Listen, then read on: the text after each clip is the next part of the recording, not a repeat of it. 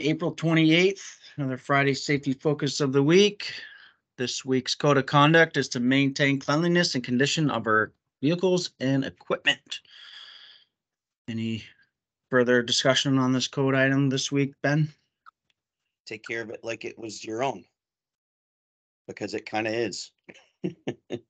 Yeah. If we've got to replace and repair and fix everything, then there's less money at the end of the year when we're thinking about giving increases, things like that. But also it's our image, and there's a lot of pride when we see one of our really good looking, I think Ken's got a picture of one of our new trucks all loaded up, and when that goes by, and it looks good, I think it improves our image in the public when we have things that look neat and clean, look like a professional company. Right. So there's tons of benefits. No downside, right? There's probably no downside. No. So 313 days without a recordable injury. We are. You gotta let them guys get. Oh, Daryl, you're muted. Very impressive record. However, wanted to highlight we had 4 first aid injuries in the last 25 days. So we are definitely playing with fire. 2 back related injuries and 2 eye. So we're threading the needle. We do have a lot of exposure, but we do need to make sure we're not taking unnecessary risks and we're really thinking about what we're doing before we do it. That seems kind of the underlying message that we've had in the month of April, but it is, we're getting back in the swing of things. So taking care of ourselves and looking out for one another and making sure that if there's any questions on safety, they're being addressed. Again, health and safety is here for your guidance and an extra set of hands. If you need us, please reach out and we're here to help. So right now it's just 1 day from our last first aid injury. So let's really focus on that today as we get going after the safety meeting.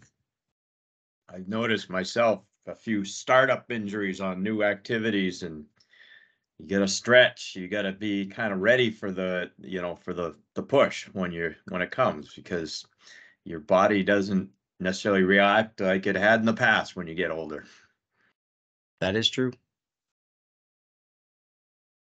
So I wanted to highlight underground damage prevention, something. There's been a lot of changes in the system, really just regarding one utility locating, but I wanted to highlight it as we're really getting going. We've also had an uptick on underground utility close encounters and couple utility incident strikes, one not our fault, one our fault. So today just going to highlight the process, kind of talk about 811 quick, the importance of the DigSafe ticket, the color cooling system, just to highlight that and re-educate, retrain. And then on regarding maintaining our marks, and then the 18-inch tolerance zone. This is all going to be about prevention, how to re-prevent it. We got a future topic about what happens after we hit and documentation. The safety committee has an emphasis of this utility strike prevention as well. So we're going to highlight that down the road. So the 811, it is a law. The biggest thing is we want to know what's in the ground before we start digging.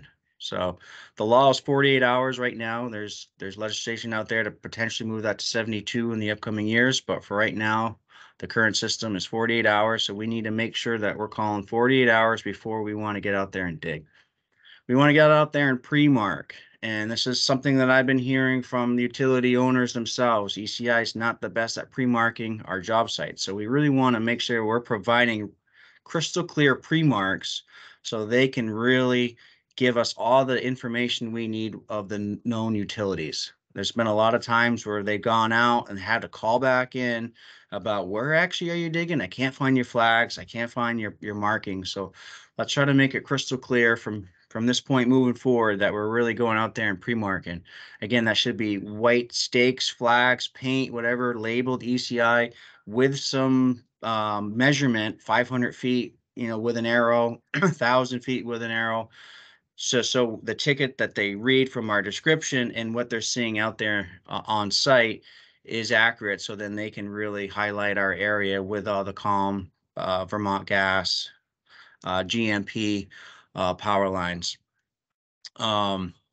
Make sure we're using our company ID when we're calling these things in, 13405. If you have your own, let's get off that and let's use our own, because if someone calls looking for a dictate ticket, or if something lapsed and they contact health and safety and we're not using our company ID number, we can't find the record. We lose it. We lose time. We have to recall in a whole ticket. So making sure that everybody has that ID number for engineers construction, it's 13405. Again, make sure that we're staking the whole entire property, making it crystal clear. If you're going to use one single point, give a radius. You know, if it's just a sinkhole for a catch basin or something like that. Get a new ticket if you need to work outside your pre-marked area.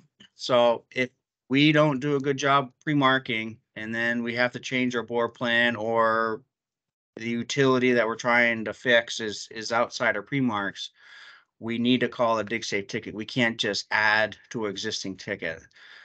We've been kind of pushing that envelope a little bit, and I wanted to make sure that everybody has crystal clear guidelines. That's why pre-mark is as large as you need, to making sure that we have the information we need to get our work done. The importance of the DigSafe ticket, again, is just the awareness.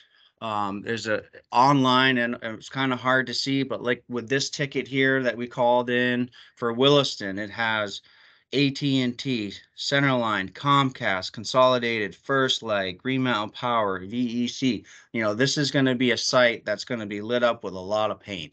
So this is great information to provide to the field. So when the crew leaders and the frontline workers get on a job site, they know that they should be seeing a lot of utilities. If they're not, that information needs to get back to kind of health and safety, so that we can start making phone calls to figure out who needs to respond. And the online version is really nice because it gives phone numbers right here.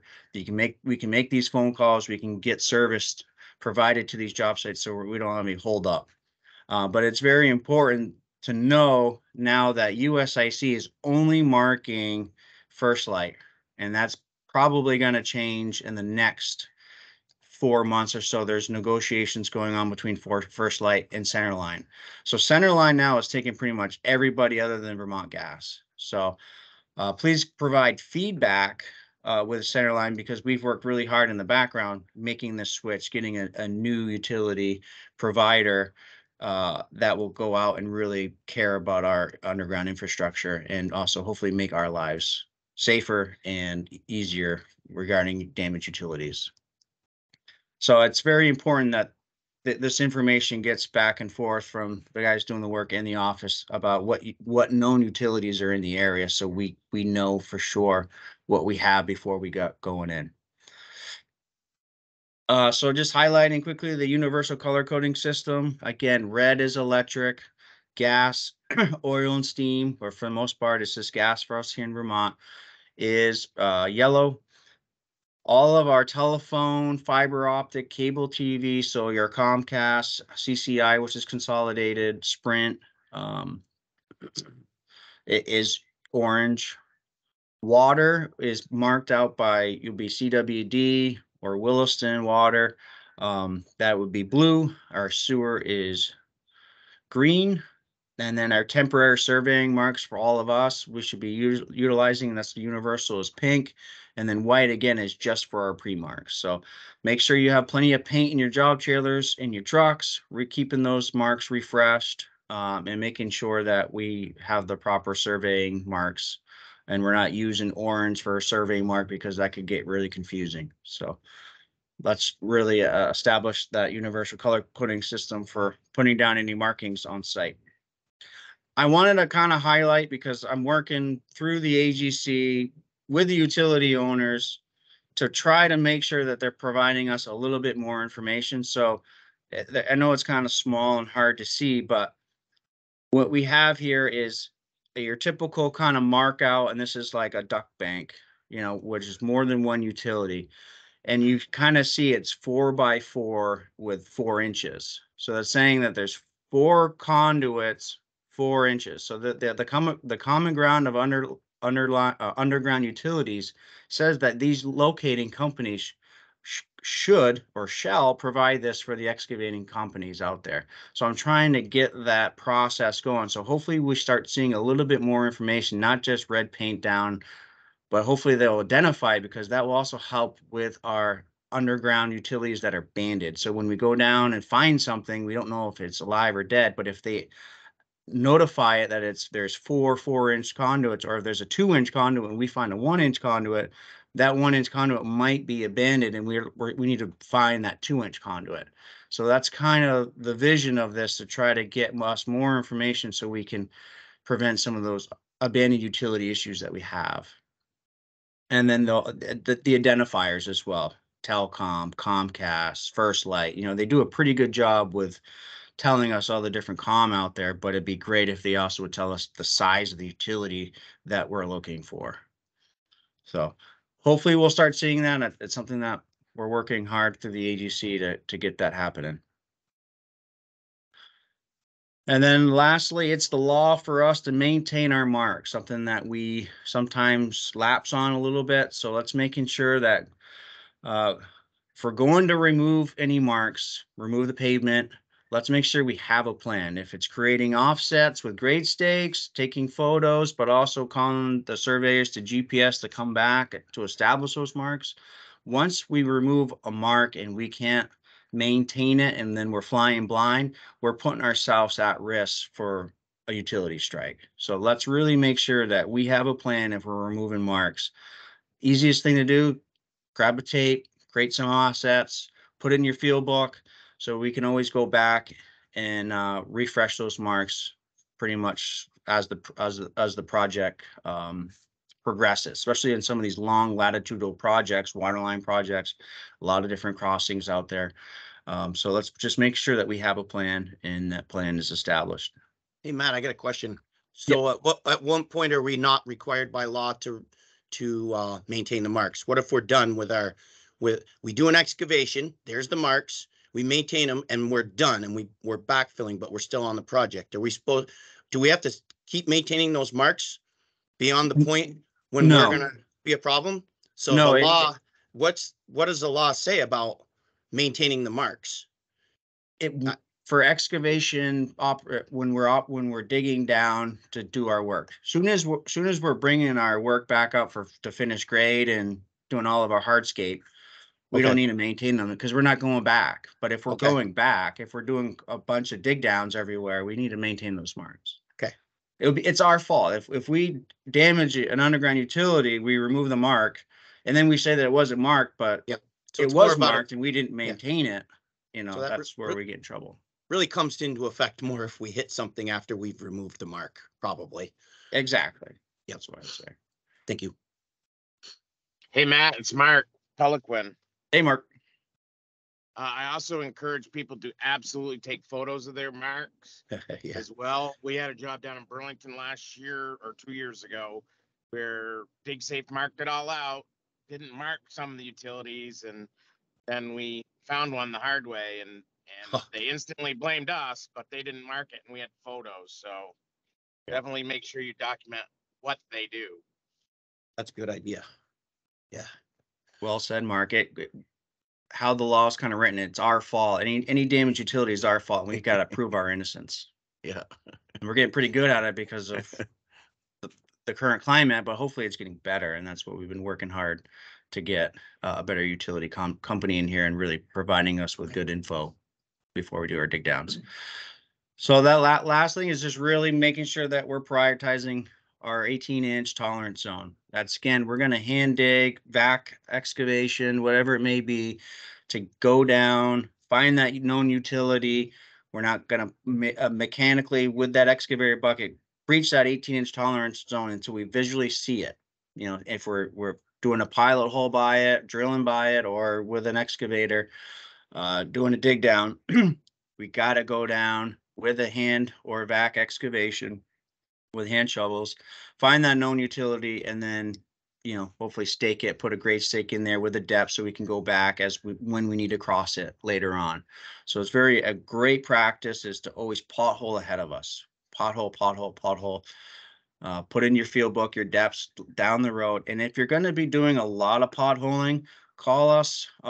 We have underground utilities that will also help provide the depth so we can really hone that in and really streamline that process. So we're not searching, oh, where's this utility? Because we have been seeing also lately that the marks are a little bit off left or right.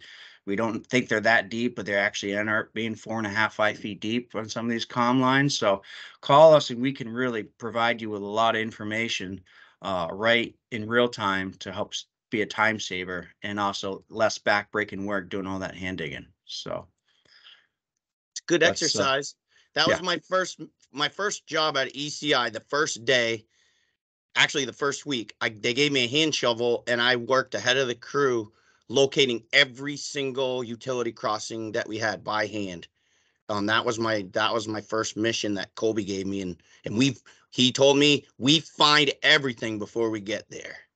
And that was in 1988. So it was true back then, and it's still true. I think we need to make sure that we use the hand shovels and the tools close to the utilities and actually find them, and then assess that it makes sense. You know, he told me also, you're looking for a 4-inch line. If you find a 1-inch line, you didn't find it. It was simple stuff like that in the old days, but it was the same thing. Yep. So. That's all I have on We're going this. to keep buying hand shovels. We're going to keep using them. Yep. So we're not eliminating the hand shovels. No, it's the law. Okay, we all set? Yeah, that's all I have. Any questions, please contact me after the meeting and we can talk about this further. If there's any other best practice anyone wants to share, feel free to share it. Okay, thanks, Matt. I think a lot of it is just having awareness every moment you put the shovel in the ground. Yep. Okay, I'll take over here.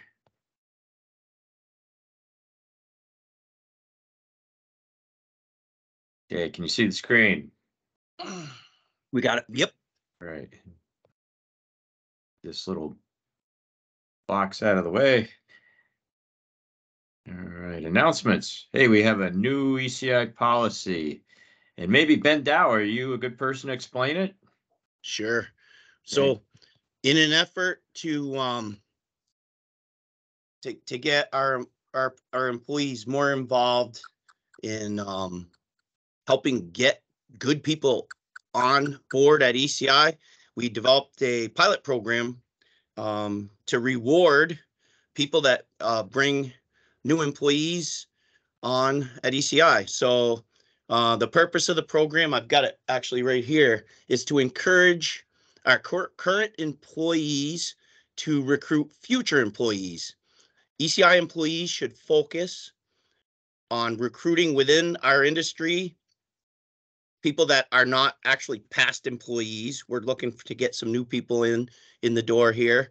So it's not necessarily meant for the returning employees of recruiting them back, but I guess we got a little bit of leeway there.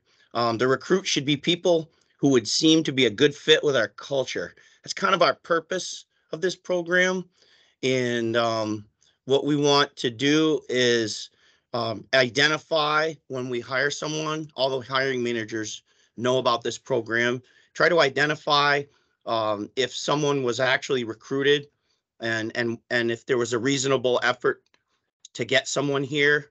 It's pretty easy. I've got like 4 of them right here already, and it's all about someone that has been talking to an employee for several years, trying to encourage them to come here is one of them. Let's see, what's another one? Someone that convinced another person to come here because he liked it and he thought it was a good culture. And then there was another one where someone was actually related and convinced one of their relatives to come here. So the way it works is after we hire someone, we identify the fact that someone was referred. We have a form, an approval form that we can fill out. There's actually a link to it there, Ken. And there is a $250 bonus paid to the recruiting employee after the new candidate serves for 4 weeks.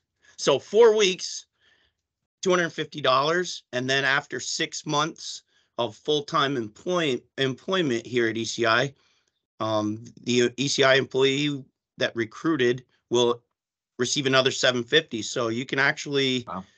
recruit someone here. And if they stay for 6 months, that means that's a pretty good chance that they're the right stuff. That's $1,000. What we've also said is that if you want to recruit, you can do that up to 5 times per year. We put a cap on it at $5,000. So potentially, if you can get 5 people on board and they're good employees, and you can get them to be here for 6 months, that's a $5,000 bonus, which is That's I pretty think darn that's- good. Yeah. that's pretty cool. Ken, you're not included in the program. Ah, And most of what we don't want to do is have a conflict of interest with the hiring managers and the upper level management is generally not included in this. Although I have a little bit of leeway because one of my functions in all this is to determine that there was a reasonable recruiting effort, and that this is try to maintain that this is a sensible thing to do and that it makes sense. We had one employee who learned about this and he said, well, I'm just going to hang outside the door and have them put my name on their application. And one of the things we do is just try to verify that it was a little bit more than that. It doesn't have to be a lot more though. It's all about promoting our culture, promoting and the pride that you have in what we have going here to try to get other people on board that have similar aspirations and goals and would be a good fit. So $1,000 per each time you can recruit someone who stays here for at least 6 months. And I'll say, if it doesn't work out, we don't hold anything against the recruiting employee. I mean, sometimes things don't work out for different reasons. What we don't want to do is have anyone, any of this reflect negatively on someone who's trying to recruit and improve our culture. So good. Ken, you have links so that people Yep. can actually click and you can read the policy. It's a 1-pager, and then everyone can actually download the form and fill it out and talk to the recruiting. There's usually a hiring manager. It's usually one of the division leads that ultimately gets people on board here. So any of you that talk to your managers and get them involved in the hiring process and make sure they get this form filled out so you can benefit from it. It's meant to be a positive thing. One of the employees Sure. said to someone the other day, they said, well, I'm going to start recruiting now because we're getting paid for it. That was just a little bit to give them the inspiration to do that. So that's cool. Yep, sounds good. Also, I put the EEO policy on here again, just as a reminder. Also, I should have put, I'd forgotten I was going to do it, put the link to last week's safety meeting, which we kind of rolled out the latest, the April 23, which really isn't much different probably, but we had a whole presentation by the compliance. Well, it's not really a compliance officer, but the EEO officer. And let me see, who was that EEO officer? Oh, it was Ben Dow. We want to reinforce that too. I tried to pin it on McKinney, but he spoke up real quick. Oh, But yeah.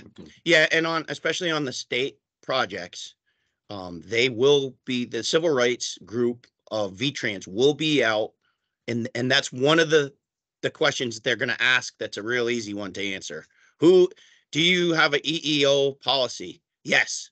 And who's your EEO officer? Mr. Dow. Ben Dow is the officer. If you can get those 2 questions right, they're probably going to leave you alone. If you don't, there's all kinds of issues that come up where we have to retrain, and then we have to stop everybody and have a special meeting, and it's all about compliance, and it ties to the funding of the projects that we do that require that this is being done. So it's just verification. Okay. So if you didn't see last week's safety meeting of the week, then you can go back to the YouTube channel and Matt can get you that information if you need to as well. Okay, we got new employees. We got an Austin Noel, a Rich Scott, and Jaden Tilton. And one other guy, I don't have his picture for this week, but I'll follow up next week.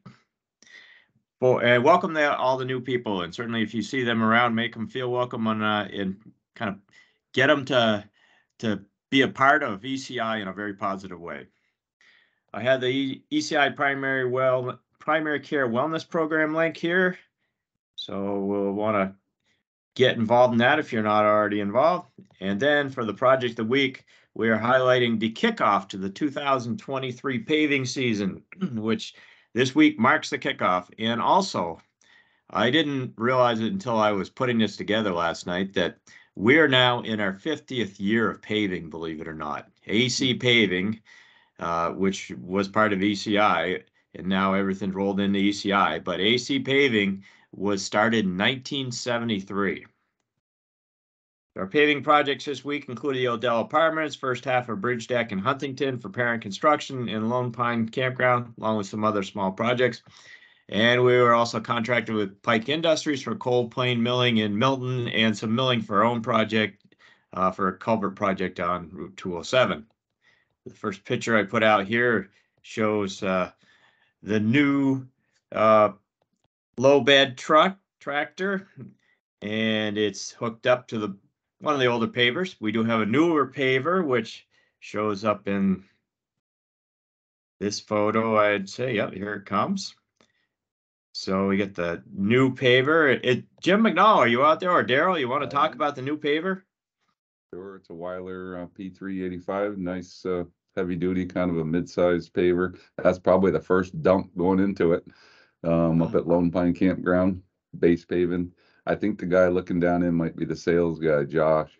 He spent a couple of hours up here on the first day to kind of go over all the bells and whistles and make sure everything is working fine. But so far, so good. Guys like it.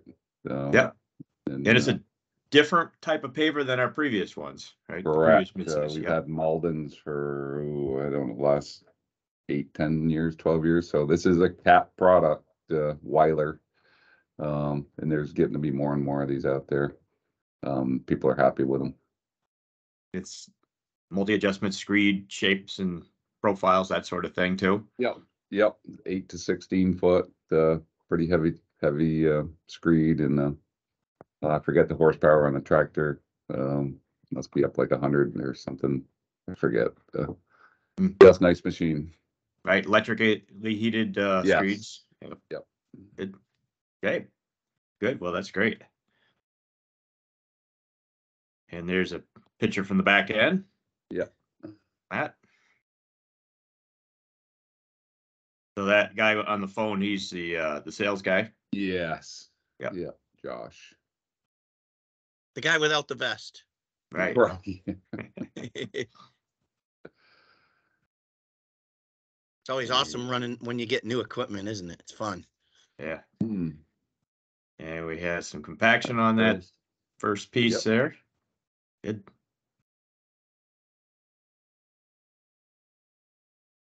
So this is up in Milton, Jim? Yeah, it's got to be up in Milton. Yep.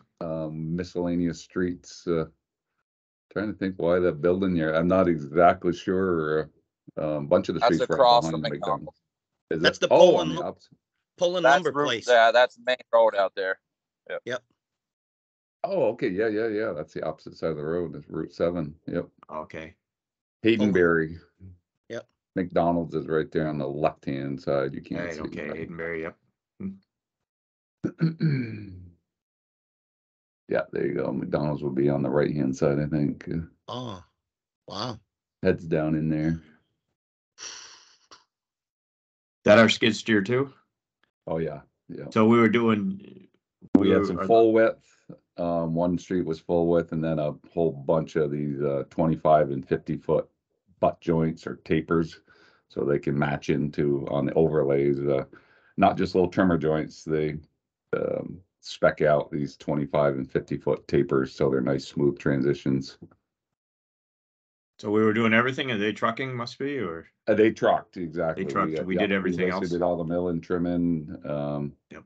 and with one truck, and then they subsidized us with additional trucks as I see. needed, pretty much. Yep. Yep. Of course, a big part of milling is cleaning it up, right? For sure. Really looks like they need it. They need the pavement. Yeah, look at the Yeah, it does look existing, like yeah. Yeah, so you can see like probably a 50-foot butt joint behind them, transition Right. out onto Route 7, so you got a nice, smooth. Yep. Huh. These were a little fuzzier, so I kept them on the small I side. forget who took them up at Lone Pine. That's the little Yep. store and check-in building, Yep. doing some fine grading prep, getting ready for that base paving that you just showed earlier. And wrap up Right. that job for the most part. Little topsoil seed mulch. The So, perimeter. the paving guys, all crew always gets credit for such a nice looking job after it's It's done, the but prep it has a guy. lot to do with the guys doing the prep, doesn't it? That is for sure. Everybody like Well, Ben we- and Fix a lot of the other stuff. And it's a little hazy for some reason, but we're putting yeah, in that new equipment, asphalt Ken, curb. and how old is that roller? The back picture, that the old we call it the I forget what nickname for it. The duo pack. The duo pack. That had to be here when you got here. Yeah, I think we have a picture of Ben on that. I'll dig it up next time. Still one of the better roller. It pounds. Yeah. Right. It's funny because you know, some of these just self-destruct, but Right. this one's held together. So, yep. So the asphalt curbing, Yeah, got some curbing going in. and this is the tilt bucket. Yes, yes. They Oh, wow. a whole bunch of the dump tilt bucket works great for curbing. If you Right. had a little bit of shoulder work to do, you could use it for that. Yep. Probably makes a nice wheelbarrow too. That's exactly no wheeling involved. Right. It'll work great for backing up that curb when somebody decides to go over and do it. Right Ooh, there. You can fill yeah. the bucket with topsoil or whatever. Yeah, if it's hopefully Right. decent and dry and yep. Good. Okay. And then this was up on 207. Correct. What town is this actually? It's actually Swanton, or- right, Mark? It's Okay. just over the line. The Swanton line, when you get off exit, what is that? Okay. The second St. Albans is only like about a mile up, 2 miles. You're in Swanton. Yeah. Heading towards Highgate. It's called Swanton Street Culvert, and I was like, well, does that mean that it's not Swanton or? So that's coming up this weekend, this job where, Closing it right now, probably, or getting Probably ready right to now, close- yep. Closing 207, which is kind of a Right. major right, throughway. definitely. That's Hopefully pretty everyone already knows.